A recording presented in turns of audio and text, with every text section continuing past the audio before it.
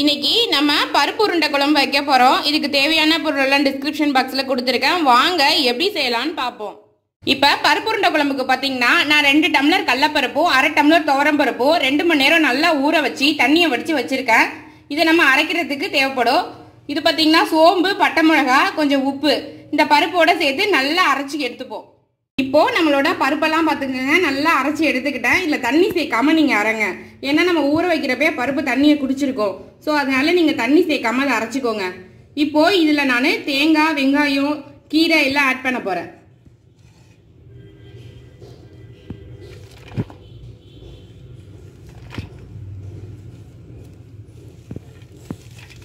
இப்போ இதில் கொஞ்சம் மஞ்சள்தூள் ஆட் பண்ணிப்போம்.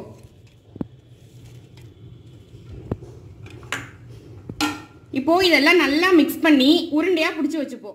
நம்மளோட உருண்டையெல்லாம் பார்த்தீங்கன்னா நல்லா உருட்டி வச்சுட்டோம். இப்போ நம்ம குழம்பு தாளிச்சிருவோம். நம்ம உருண்டை குழம்பு தாளிச்சிருவோம். கடாயில் ஆயில் ஹீட்டாக இருக்கு. இப்போ நான் பட்டை, சோம்பு, பிரிஞ்சாலை, ஏலக்காய் எல்லாம் போட்டு தாளிக்கிறேன். பூண்டு கொஞ்சம் ஆட் பண்ணுவோம்.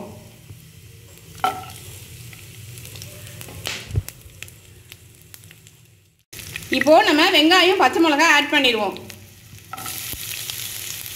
இதை நல்லா ஒரு 2 நிமிஷம் நல்லா வெங்காயத்தை வதக்குங்க. நல்லா பொன்னிறமாக வரட்டும்.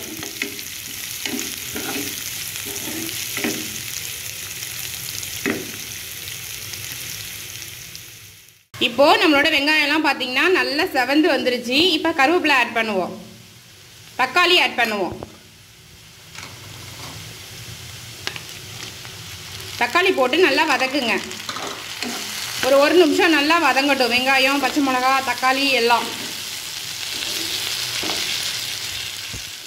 இப்போது நம்மளோட தக்காளிலாம் நல்லா வதங்கிருச்சு பாருங்கள். இப்போ நம்ம மஞ்சள்தூள் ஆட் பண்ணுவோம், மிளகாத்தூள் ஆட் பண்ணுவோம், மல்லித்தூள் ஆட் பண்ணுவோம்.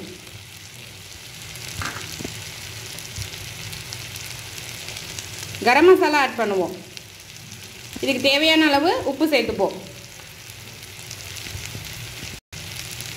இப்போ எல்லாத்தையும் நல்லா வதக்கி விடுவோம். இந்த மசாலாஸ்லாம் போடுறப்ப அடுப்பை சிம்மில் வச்சுக்கோங்க. ஏன்னா கலர் கருப்பாக போயிடும்.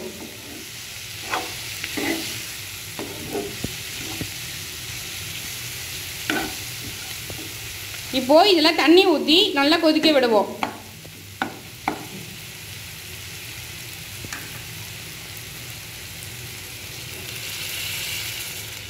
ஒரு 10 நிமிஷம் தண்ணி நல்லா கொதிக்கட்டும். இப்போது நம்ம 1 கப் தேங்காய் எடுத்து வச்சுருக்கோம். இதை நல்லா அரைச்சிப்போம்.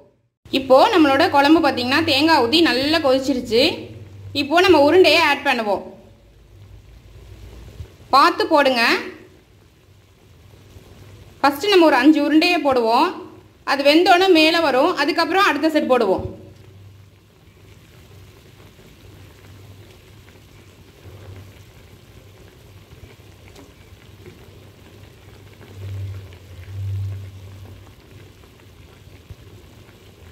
இந்த உருண்டையெல்லாம் பார்த்திங்கன்னா உள்ளார போயிடும். நல்லா வெந்ததுக்கப்புறம் மேலே திருப்பி வரும். அப்படி வந்தோடனே நம்ம அடுத்த செட் உருண்டையை போடுவோம். இப்போது பாருங்கள், நம்மளோட உருண்டையெல்லாம் பாருங்கள் வெந்து மேலே வந்துருச்சு. இது பார்த்திங்கன்னா நம்ம குழம்புல போட்ட உடனேயே இந்த உருண்டை எப்போ வெளியில் வருதோ அப்போ தான் நல்லா வெந்துருச்சு அப்படின்னு அர்த்தம். இது பார்த்திங்கன்னா வேகிறதுக்கு ஒரு 15 நிமிஷம் ஆகும். இப்போது நம்மளோட உருண்டை குழம்பு கம்ப்ளீட்டாக ரெடி ஆயிடுச்சு. நான் ஸ்டவ்வை ஆஃப் பண்ணிட்டேன். இந்த ரெசிபி பார்த்தீங்கன்னா எங்கள் அம்மா கிட்டேருந்து நான் கற்றுக்கிட்ட ரெசிபி. இது பார்த்தீங்கன்னா ரொம்ப டேஸ்ட்டாக இருக்கும், சாதத்தை கூட வச்சு சாப்பிட. இந்த ரெசிபி உங்களுக்கு பிடிச்சிருந்துச்சுன்னா அறந்தாங்கி எமி ஃபுட் சேனலை சப்ஸ்கிரைப் பண்ணுங்கள், லைக் பண்ணுங்கள், ஷேர் பண்ணுங்கள். தேங்க்யூ ஃபார் வாட்சிங் மை வீடியோ.